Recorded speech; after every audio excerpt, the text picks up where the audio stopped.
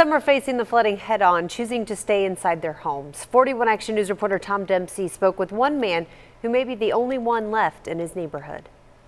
In the last couple of days, the water was really coming up in the lake. Over the last week, Robert Williams has watched Sugar Lake creep closer to his backyard. So where is it normally? Oh, you see that white dock over there? Probably about 4 foot below that. The nearby Missouri River dealing with historic flooding, leading to evacuations in some parts, and many of Williams's neighbors at Lewis and Clark Village near Atchison to find safer places to stay. It's really got a lot of people on edge because so many of us been through this, and they've seen the aftermath of it. Williams now finding the neighborhood he has called home for almost 40 years nearly empty.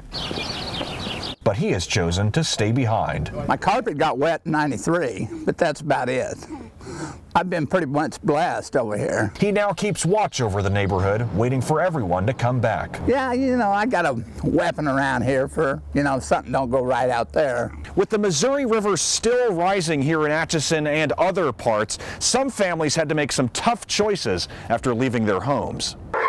Because they don't understand what's going on, so we just try to be really compassionate and get, pay more attention, extra love, things like that. Over at the Atchison Humane Society, some left their pets at the facility before leaving to stay with others or at shelters. A lot of places don't take the pets, which is kind of why we're hoping that people will reach out to us so that we can help them. Flooding leading to evacuations in parts of Missouri and Kansas, forcing some to choose between staying or leaving. It's just one of them things you got to deal with.